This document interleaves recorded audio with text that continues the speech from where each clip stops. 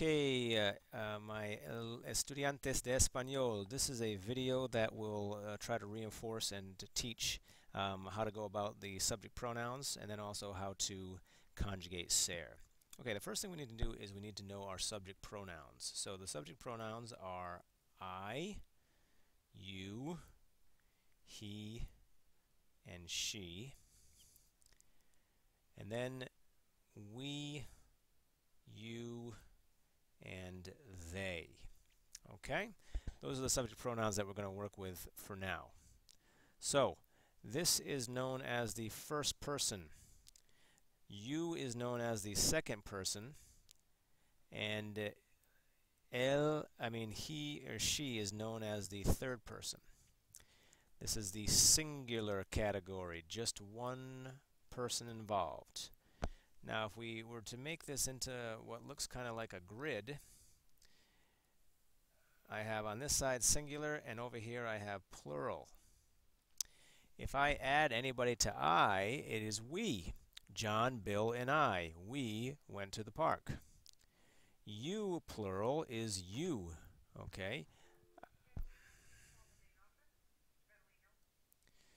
So you, singular. I want you to take out a pencil. You, plural, talking to a whole class. I want you, or you guys, or y'all, to take out a pencil. One person, more than one person. He, they. If I have two he's, Bill and Jim, they are going to the park. Two she's, Maria and Juana, they are going to the nail polish salon or whatever. They, okay? Now we have to learn what these words mean or how to say these words in the other language. So, I is yo. You is the tú. Él, he, ella, she. We, that word is nosotros. You, plural, is vosotros, used only in Spain. They would be ellos for all guys or a guys and girls combo, in other words, mixed groups. Ellas is used for just all girls. Okay, there's one more over here, and that is you formal is grouped with the third person singular he and she. You formal is usted, just like you learned in the first chapter. ¿Cómo estás? How are you? To a friend. ¿Cómo está usted? How are you? To a family member. I'm sorry, not a family member. To a teacher, for example. Someone you're showing formality to. The plural of this would be you plural, and that would be ustedes. Please keep in mind that ustedes is used for you all or you guys everywhere in the world except in Spain, in which case they use vosotros. Okay, so that's the subject pronouns. So that's part one. We must memorize these words. Part two is knowing what the verb ser means. Ser means to be.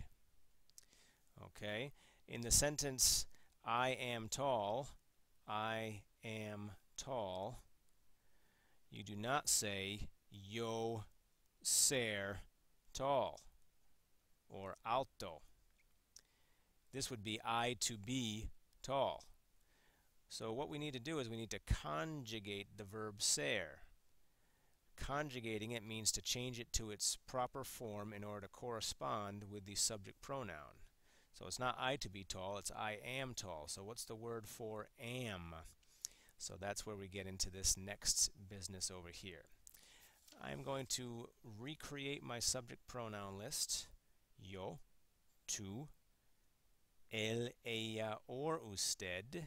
All three of those. Over here I have nosotros. These should just be memorized. Vosotros and ellos, ellas, ustedes. Okay, we're going to make our grid again just so we can kind of visualize this. And we'll go like this, and we'll go like this, Now, if I want to say I am, as stated before, it's not yo ser, you have to say yo soy. The to form is eres. In other words, the to form of ser is eres. The él, ella, or usted form is es. So this is how you say in Spanish, I am, you are, he is, she is, or you are formal. So in other words, these are three conjugations of the verb ser. Am, is, and are. Nosotros is somos. Now listen close here. Please note, there are multiple ways of saying are. This is are, and so is this. But eres only goes with tu. Somos only goes with nosotros. These are not interchangeable. You cannot say tu somos, and you cannot say nosotros eres.